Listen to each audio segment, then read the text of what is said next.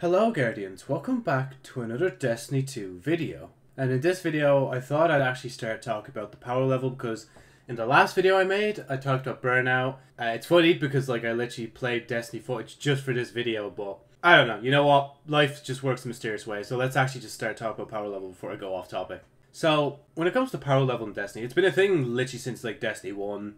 It was renamed to oh wait, there's power and light. Now that I realize that, I think I've been calling it the wrong name.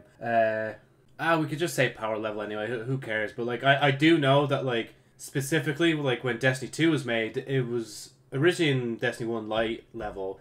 They changed the power level, and then they just changed the power level to yellow to match the light level and thing. Probably the same thing. And at this point, we have darkness as well as a subclass, so you can't really just say it's complete light level as well if you want to kind of mash in the excuse of, oh well, we wield light and dark, that sort of thing. Unless you don't own Beyond Light and the Witch Queen. So I think it's been long debated, and people were thinking it might have happened during the Witch Queen, but obviously it didn't. And especially with the addition of different levels of activity and contest mode being used more often. I think contest mode is used within the legendary campaign just so you're at this light level all the time, no matter how high you actually are in power level. So, and all these different factors kind of tie into it's a bit of a buzz. I've heard a few people talk about it quite a bit, where it's just why do we even have power levels anymore? Should the power grind be removed? And obviously, your first fear is oh wait, if I don't grind for power, then what am I grinding for? And then, well, it's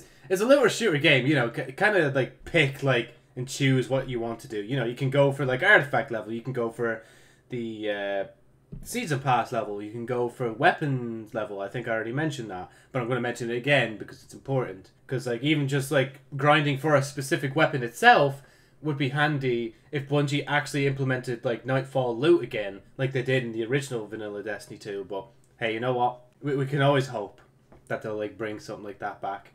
I know they do kind of have Nightfalls where you can get this and this, but I mean no, well actually I just realized as well normal strikes have that too. But what I'm really aiming for is very specific. Okay, this strike gives you this craftable weapon. So let's say the Devil's Lair gives you, oh, what was it called? You could get it in different attributes or different the light flavors. I'll just call it because I can't remember the name subclass stuff off the top of my head. Elements. It was the white sniper rifle, and I do remember having a few of them just because it's oh yeah, this one's solar and this one's void and all that. Because even just having that as a chase as well, different variants of the same gun, it would be handy. And obviously I say craftable as well, because could you imagine this, right? You need 5 borders to get make your god roll of this certain weapon. And obviously they could also tie leveling the weapon up through okay, if you play this activity using this weapon, you get triple experience compared to playing it elsewhere. They could experiment a bit with that system, and that in and upon itself would bring the grind back into Destiny 2. Making different levels for everything would also mean that there's a bit of a grind that you need to do in figuring out what to equip. And obviously you can grind up and get weapons and armor for your builds and stuff, and take on masters, grandmasters, and all that fun stuff and whatnot. There's obviously the loot chase, especially in trials and stuff. It would probably breathe a bit new life into it when you're when you realize oh wait, my power level doesn't matter anymore, so I could just kind of hop straight in, obviously they'd have to change the intro quest for it, but Bungie could do that. They've done it multiple times very easily. It's just, I don't know, overall I would love to see Bungie actually basically just say, right, power level, we don't need that anymore, and obviously introduce new things to grind for. I know at one point they were saying it was also some Nightfall exclusives were exotic sparrows and ghosts. If we could have some of them back as well in strikes and stuff and different activities, that would also be a cool grind too. I know in certain activities there are, but I don't know, basically I'm greedy. I just want more excuses, because I know for a fact for myself, I would have less excuses to grind if I was told there's no need for power level grinding anymore. And the only reason I'm doing what I'm doing in the background gameplay is either for an Ascendant alloy for weapon crafting, or if it's the Wellspring, I'm doing that to try and get my second exotic glaive for my hunter. But hey, you know what? We don't develop the game, so maybe this is a lot tougher than we think it is. Because to be fair, the power level is like baked into nearly every aspect of the game. You can't nearly go anywhere without like power level, you know?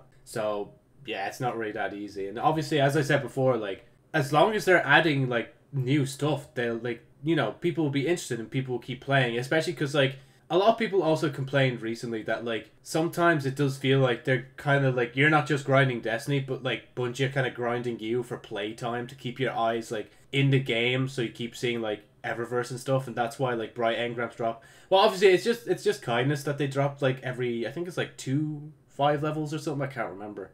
And obviously, if you're doing the initial track, like it's different intervals. But like obviously, it does still kind of like psychologically tie into like, okay, when they see the bright engram, they'll think, oh yeah, I have Bright Dust. I'm gonna check Eververse to see if I can buy something Bright Dust. And then you're like me, and you see the like energy sword finisher. You're like, oh yeah, I have some silver. I'm gonna get that. And yes, I did buy it. But to be fair, right, I had this silver left over literally from like a year ago, and I haven't used it since. So I was like, yeah, why not? I'll just get it. Why not?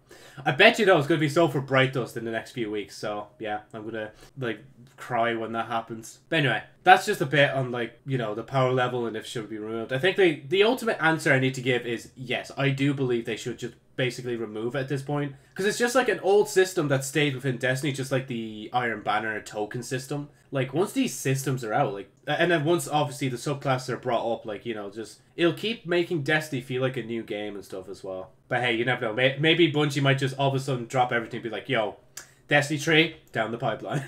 But who knows. Anyway, thank you Guardians so much for listening to this video. If you liked it, obviously like it. Comment on some of your thoughts on, well, basically what you think about like grinding in Destiny, and if you had more of a choice in like what to grind, because obviously like grinding power level kind of forces you to choose like stuff that's pinnacle or stuff that's powerful and stuff, so it's kind of annoying. And also make sure to subscribe if you want and hit the bell if you do so desire, because after this recording I definitely want to make another video, but I don't know if I'll get it done on time, and if I can't get it done on time then it won't go out. But hey, you never know, maybe I will.